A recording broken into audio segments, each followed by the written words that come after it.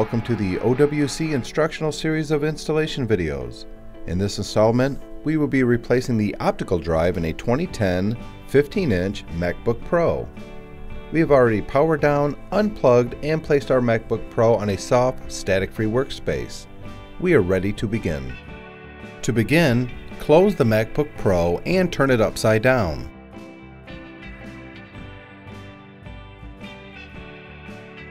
There are a total of 10 Phillips screws we need to remove from the bottom of the MacBook Pro. We will begin by removing these 3 screws as they are different lengths than all the other screws.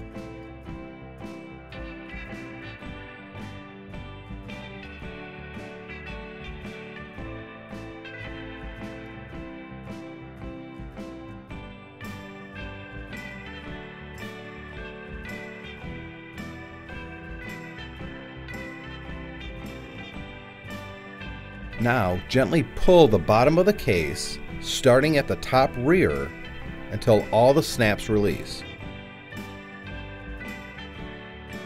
The optical drive is located here.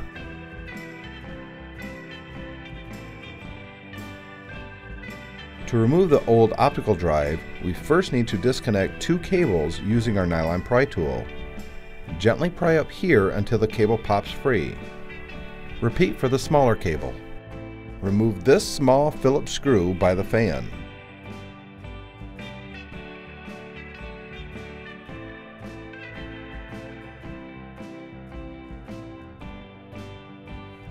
In order to remove the drive, these 2 Phillips screws must also be removed.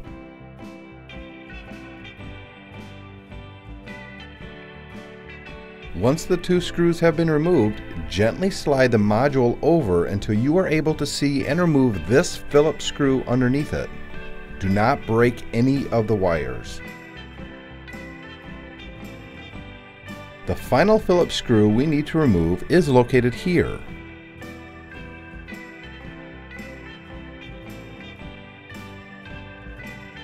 To remove the old optical drive, use the nylon pry tool to gently lift one side slightly. Then remove the drive, being careful not to snag onto any of the wires. From the old optical drive, we need to remove these 2 items to use on the new optical drive. Pull the data connector out gently and set aside. Now remove this bracket using your Phillips screwdriver.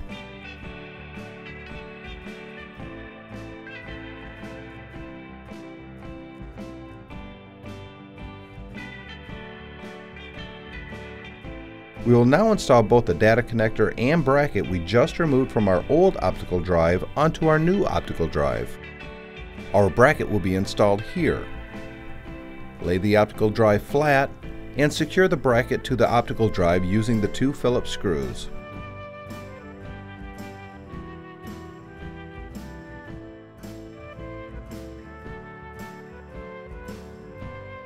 Now plug the data connector into the new optical drive.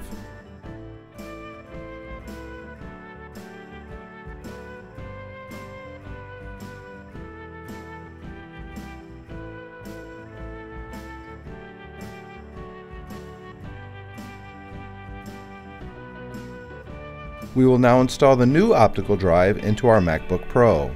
Slide the new optical drive in place, making sure that this bracket is positioned under the cable. Replace this Phillips screw first. Gently slide the module to the side, just enough that we can install this Phillips screw. Now install the Phillips screw here next to the fan.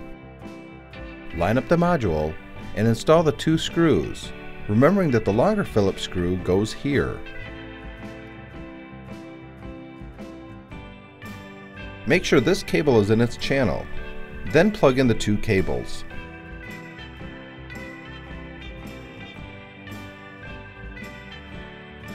Now set the bottom of the MacBook Pro into place and push in these 2 spots to lock it in.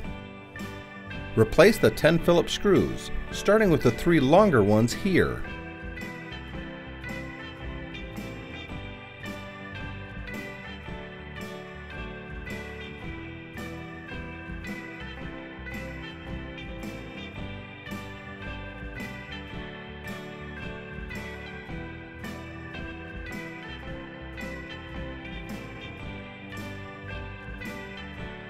You can now turn your MacBook Pro over, open it up, and turn it on.